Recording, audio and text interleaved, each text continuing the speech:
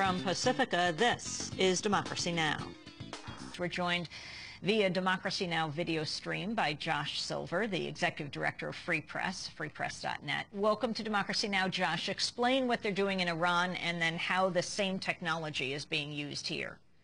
Well, yesterday the Wall Street Journal reported that the Iranian government had secured this system from a German and Finnish company that will look through everything, both landline telephones, mobile telephones, email, websites, looking for keywords and actually monitoring the entire traffic going through one choke point in Iran. It's been disputed by the European company, but the validity of the report seems solid.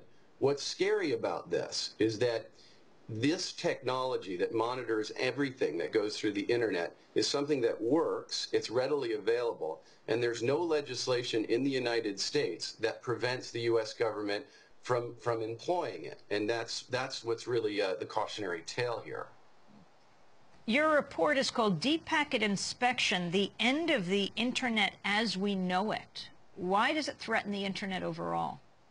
Well, the problem is that, if you look back to the 1930s when telephone service became ubiquitous around the United States, lawmakers realized then that there was this new communications infrastructure and there needed to be consumer protections so that the government and others could not unlawfully or unethically monitor and listen in to the private conversations of American citizens. They established laws that prevented that from happening. In those laws, it made it so that the government requires a legitimate warrant issued by a judge that lets them do such monitoring.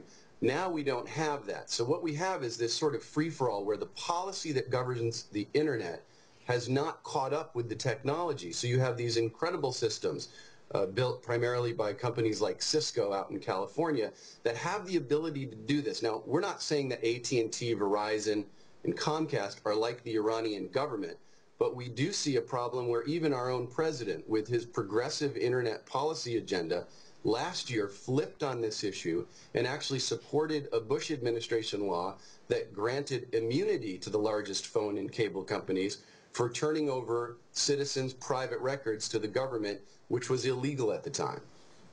Your organization a couple of years ago raised questions about what Comcast was doing in terms of this issue. Could you explain that?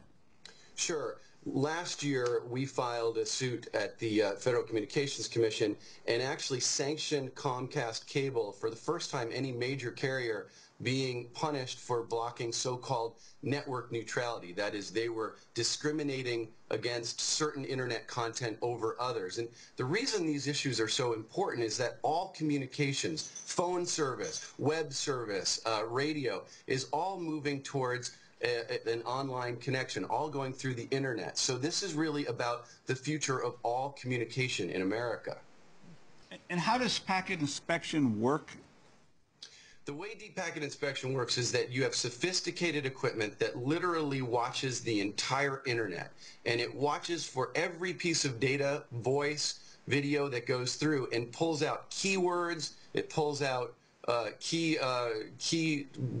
both written and spoken, and looking for things like rebel or grenade or what have you, and then it will trigger that, and that will go to the NSA version, in this case in the country of Iran. But the potential of this technology to give government this sort of big brother monitoring ability, which goes way beyond any of the constitutional protections that are in our original Constitution, are really a cautionary tale and should have everyone in this country on notice. It is notable that there's been very little follow-up coverage of this issue since yesterday's Wall Street Journal piece.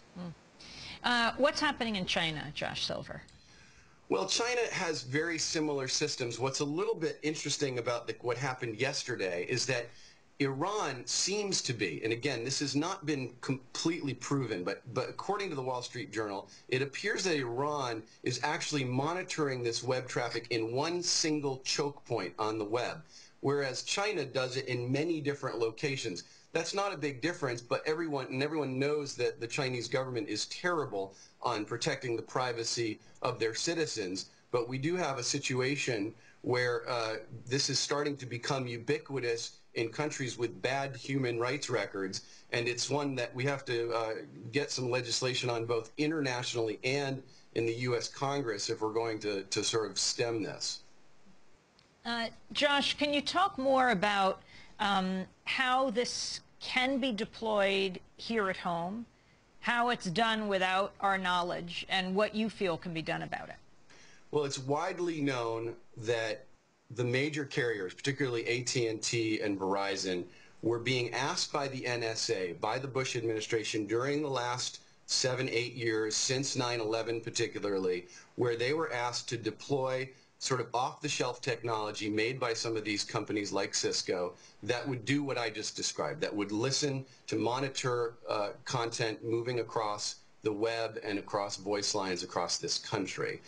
It was found that they did it, and a law was introduced in the Congress that would actually grant them immunity. It was written by telephone lobbyists. Again, Obama came out against that law and said we must punish these carriers for doing this because it's illegal, and then he flipped under enormous pressure from the lobbies. The technology is there. It's going to get better. It's relatively very easy for phone cable companies and thus the government to monitor and listen and watch what we do every day on the web and on our phones. The only thing that's going to protect us is hard, concrete laws passed by the U.S. Congress that will make it illegal, and then effective watchdogging by the government to make sure that those laws are upheld. So in order to do that, people need to pay attention. People need to talk to their members of Congress about it. They have to go to our website, freepress.net, and get involved and make sure that these basic protections are upheld. And Josh, on a related matter, President Obama's nominee as chairman of the FCC was recently approved by the Senate. He is supposedly especially an expert on the Internet. What do you see in terms of changes in FCC policy now that he's been approved? Julius Genachowski is set to be approved by the Senate any day now, and it's good news. From everything we know about Julius Genachowski, he's a good guy. He is committed to enacting the policies of President Obama, which, as I mentioned, are very good for the most part. They are committed to net neutrality. They're committed to getting affordable, ubiquitous Internet into every community, rural and urban, rich and poor across the country. But as is always the case, as we look at the massive lobby that is in the form of the cable and phone companies, which is as big as the military or pharmaceutical industries, the proof is in the pudding. The proof is in whether or not the administration actually makes good on their promises and gets the kind of future-proof networks installed that they promised. It is notable that Obama did pass a $7.2 billion stimulus package that goes towards building out high-speed Internet across the country. But again, this is a cautionary tale, one that reminds the public that we have to stay involved in these debates, that the public has to pay attention to crucial media issues because they're all tied to the failure of newspapers and the shuttering of newsrooms across the country, and this fundamental question of will we have the communications infrastructure to both produce good quality, hard-hitting journalism like Democracy Now! And effectively and affordably distribute it around the country. And if we don't pay attention to these issues, the distribution part is not going to work. Josh Silver, I want to thank you for being with us, Executive Director of Free Press, freepress.net. We'll link to the website at democracynow.org.